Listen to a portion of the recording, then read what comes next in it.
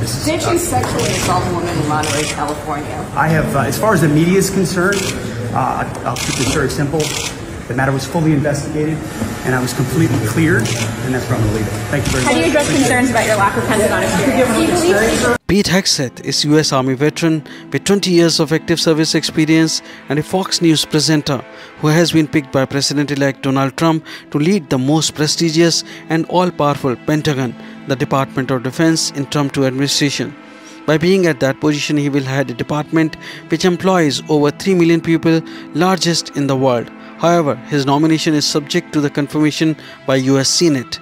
A recent controversy in an old case of alleged sexual assault has given an ammunition in the hands of his critics and opponents to fire at the combatant. There are speculative reports that Trump transition team may reconsider his nomination as defense secretary. However, the Caroline Leavitt, Trump once transition spokeswoman, issued a statement, and I quote, "The report corroborates what Mr. Hegseth's attorneys have said all along.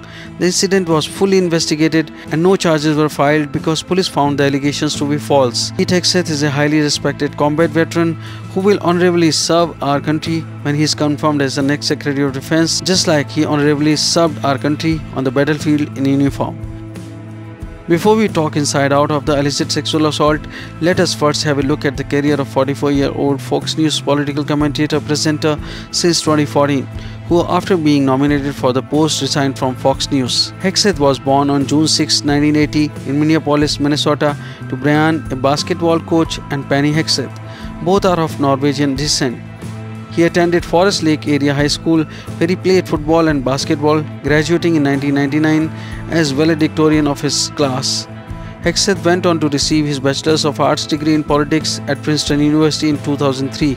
While there, he wrote for the Princeton Tory magazine and played basketball for the Tigers under coach John Thompson III. Their team made the NCAA tournament in 2001. In 2013, he received a Master of Public Policy from John F. Kennedy School of Government at Harvard University. In 2003, Hegseth joined Bear Stearns as an equity capital markets analyst and was also commissioned as an infantry officer in the Minnesota National Guard. In 2004, his unit was called to Guantanamo Bay Naval Base under the operational control of the 3rd Battalion, 187th Infantry Regiment of the 101st Airborne Division, where he served as an infantry platoon leader and was awarded the Army Commendation Medal.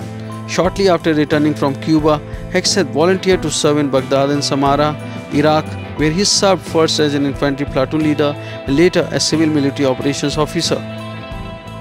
During his time in Iraq, he was awarded the Bronze Star Medal, Combat Infantryman Badge, and a 2nd Army Commendation Medal. However, soon after his nomination as Secretary of Defense, a controversy erupted regarding death of 3 detainees at Samarra.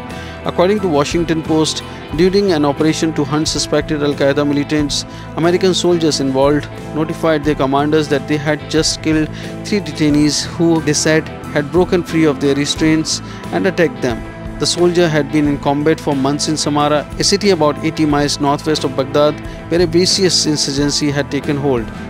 The detainee's death on May 9, 2006 triggered an extensive US military investigation leading to court-martials, 2 murder convictions, and a career-ending letter of reprimand for Colonel Michael Steele, the troops' brigade commander.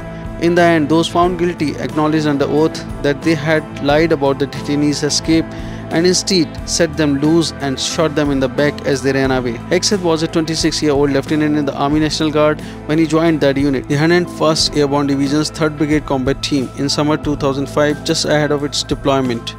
Though he was not present during the murders and had no role in them, the incident was formative. Other soldiers said, with men he grew to care about, ensnared in the case. Hegseth returned to active duty in 2012 as captain. According to sources, he was deployed to Afghanistan with the Minnesota Army National Guard and acted as a senior counterinsurgency instructor at the Counterinsurgency Training Center in Kabul. In 2014, Hegseth was promoted to the rank of major and left active duty to be assigned to the Army Individual Ready Reserve. In 2019, Hegseth rejoined the National Guard after 5 years in the Individual Ready Reserve. In 2022, Hegseth escorted another controversy when he volunteered as one of up to 25,000 National Guard troops authorized by the Pentagon to be put on active duty to protect the inauguration of Joe Biden on January 20th, 2021, but was one of the 12 soldiers removed from that mission. A tattoo reading Deus Vult on Hegseth's bicep was considered a symbol of extremism, while Hegseth attributed Deus Vult tattoo being Jerusalem cross tattoo. In January 2024, he officially resigned from the National Guard's Individual Ready Reserve. His last day in uniform was 31st March 2021. Hegseth worked briefly at the Manhattan Institute for Policy Research. In 2012, Hegseth formed the Political Action Committee (MNPAC), which was closed in 2018. Hegseth was the executive director for Concerned Veterans for America, an advocacy group. He was considered to lead the Department of Veterans Affairs in the first Trump administration prior to the selection of David Shulkin in 2017. In 2012, Hegseth ran for the Republican nomination for the US Senate seat in Minnesota, but later he withdrew and Kurt Wills won the nomination. During the 2016 Republican presidential primaries, Hegseth initially backed Marco Rubio, then Ted Cruz, and ultimately Donald Trump. Since then, Hegseth has emerged as a strong Trump supporter. In 2019, Hegseth ran a campaign to pardon veterans for war crimes that eventually led President Trump to pardon 3 service members accused of war crimes. When President-elect Donald Trump announced his choice in November 2024, Hegseth's critics opposed with allegations that Hegseth will be a crusader against his and party's political opponents and that would bring actions perceived for country's enemy equal to the domestic enemies. His critics say he may have served 20 years as combatant but not at high positions to understand and deliver as required for the post as Secretary of Defense. Controversies have started erupting about a 2017 case of sexual assault where now a police report is being made public. According to the allegations, an unidentified woman named as Jane Doe told police that she was sexually assaulted in 2017 by Pete Hegseth after he took her phone, blocked the door to a California hotel room and refused to let her leave.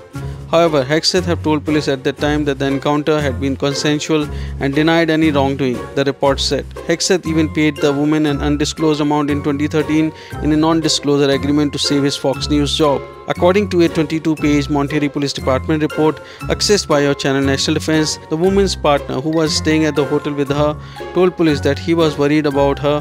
That night, after she did not come back to their room, at 2 a.m. he went to the hotel bar, but she was not there. She made it back a few hours later, apologizing that she must have fallen asleep.